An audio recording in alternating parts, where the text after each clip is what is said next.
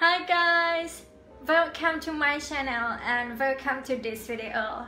As you guys know, in Thai we say krap and ka at the end of every sentence to convey politeness. If you are a male speaker, this is not a problem, you just say krap. But if you are a female speaker, we say ka and ka. It's also the same to you, right? Sometimes you get confused.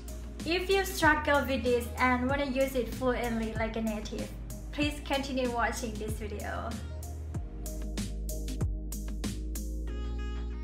Ka, ka,นะคะ. It's also the same to you, right? Actually, they are totally different, so please listen carefully. Ka, ka,นะคะ. So when we use ka orนะคะ, ka, it's high tone. We use for asking questions or calling someone's name in a polite way. For example, ไปไหนมาคะ ไปไหนมาคะ Where have you been? เข้าใจไหมคะ เข้าใจไหมคะ Do you understand? คุณจอห์นคะ Hey John.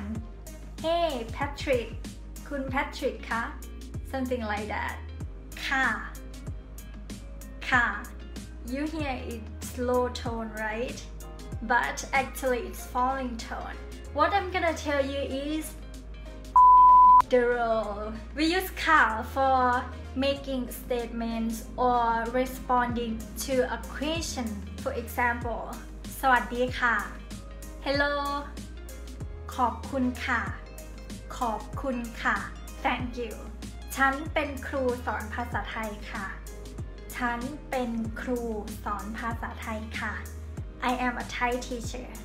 And the last one is นะคะ นะคะ just use exactly the same as ค่ะ but นะคะ just more formal than ค่ะ For example ขอโทษนะคะ ขอโทษนะคะ Excuse me กลับก่อนนะคะ กลับก่อนนะคะ I'm leaving now เขามาไม่ได้นะคะ เขามาไม่ได้นะคะ He can't come.